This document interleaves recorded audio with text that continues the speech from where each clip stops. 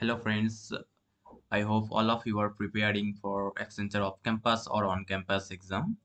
So I have brought a previous year question that will help you most to be more prepared.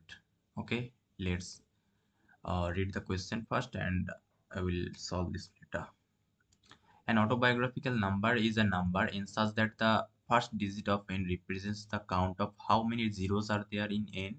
The second digit represents the count of how many ones are there in n, and so on.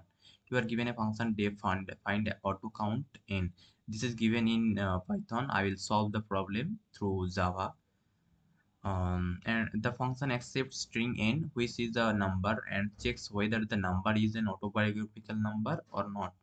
If it is, an integer is returned, that is the count of distinct number in n. If not, it returns 0. This is assumption that the number string will not be longer than 10 characters. Input string will consist of numeric characters. Note that if the string is none, return 0.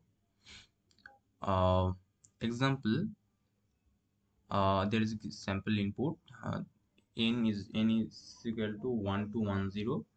And the output is 3. The explanation is the first one is the count of 0, and the second second index, that is 1th index, this is count of 1, and this is count of 2, this is count of 3. So here is the sum of the string is 1 to 1, 1 plus 2 plus 1, so this is 4, and the length is equal to 4. So sum is equal to length. That means we'll start counting the distinct character. It fulfills our conditions, so we'll start counting the distinct characters. So the distinct characters is 0, 1 and 2, so the output will be 3.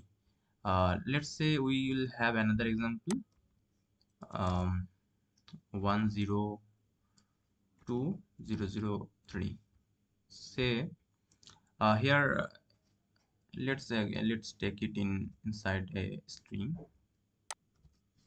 Okay, so here the length of the string is 6, and the sum of the string is 3 to 1, that is also 6. So this fulfill our conditions. That means the sum is equal to length, so we'll start counting the distinct characters. So here the distinct characters are 0, 1, 2 and 3, so output will be 3.